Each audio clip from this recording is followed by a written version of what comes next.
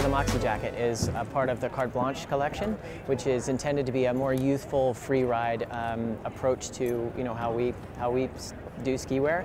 And in this case, Carte Blanche sort of sums it up, where it's brand new, it's youthful, it's not sort of protected business. So we were able to roll the dice on a few stylistic things that we haven't done before and that aren't really out there, and have some fun. And the Moxie with that is sort of, it's styled to look sort of like you're layering the cute little vest over like a shell jacket. That's kind of what inspired us.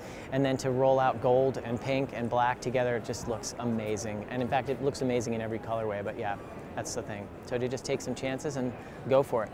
Always a core initiative for us is the athletes. So whether it's the U.S. ski team or Chris Davenport or any of our women's athletes, and we're doing more and more on the women's front, we're looking to them and speaking to them and getting the sort of frontline feedback from those guys and applying it all the time. A lot of talk about White Spyder. That's our backcountry initiative. We're about 3 seasons into it now, and we collaborate with Chris Davenport on that product. So where we're traditionally known for filled ski jackets and kind of more of a traditional classic alpine thing, backcountry, or White Spyder in this case for the backcountry element, is totally fun, brand new territory, great product, and yet still distinctly Spyder DNA. So really fun initiative there. And it's shells and lightweight insulators and stuff, not our typical product, but we have the killer technology, so we're applying it.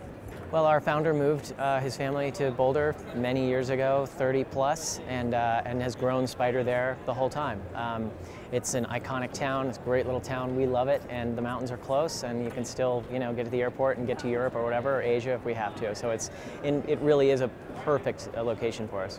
Spyder.com. The website's great, and we're always continuing to grow that as well, and the social media piece for us is big too, so Facebook, Spyder Antidote.